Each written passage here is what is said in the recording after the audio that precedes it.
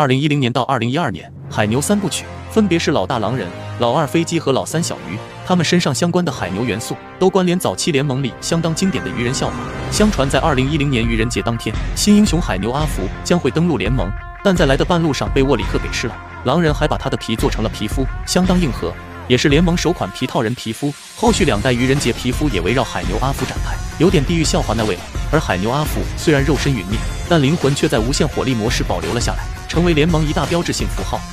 2015年派对系列原画里的5位全明星，最搞的乌迪尔担当 C 位，2位辅助妹妹教你做人，单身狗内瑟斯一脸傲娇，唯一 T3阿木木。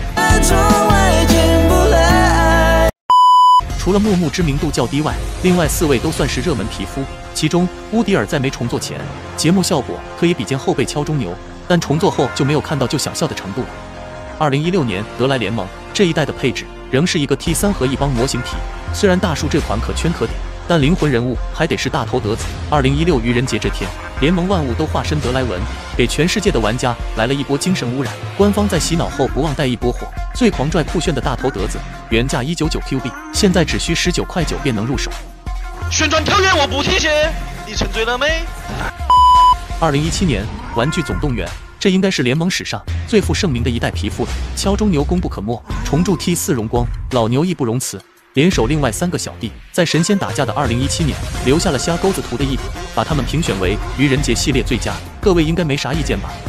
？2018年炸鸡店2人组，希维尔和基里奥是同事，但彼此为了证明谁才是最好的员工，开始了互卷之路。这一代愚人节开创了宝典玩法，只需要35 Q 币解锁，每天低强度的干56把，便能拿下这2款顶级皮肤，也是被国服玩家称为最良心的一期宝典。2019年猫狗大战，拳头在去年的神王对决中汲取灵感，于次年的愚人节推出了真正意义上的猫狗大战。汪汪队的酷旗无疑是该系列最火，搭配不同的炫彩使用，能看到不同的狗狗。Nice。2020年 cosplay3人组，小炮和小法分别 cos 了云顶里的小小英雄、羽士骑士和怒角，但这2款皮肤顶多能算是优质，真能留下名梗还得是徐老师。不好意思说错了，是新手 cos 厄加特。拳头在无数玩家的催更声中，终于推出了这一款万众期待的皮肤。虽然只是让螃蟹 cos 伊泽瑞尔，没有在新手宇宙中正式登场，但依然满足了恶趣味玩家们的一大心愿。顺带问一句，拳头，我光 cos 小丑的皮肤啥时候安排上？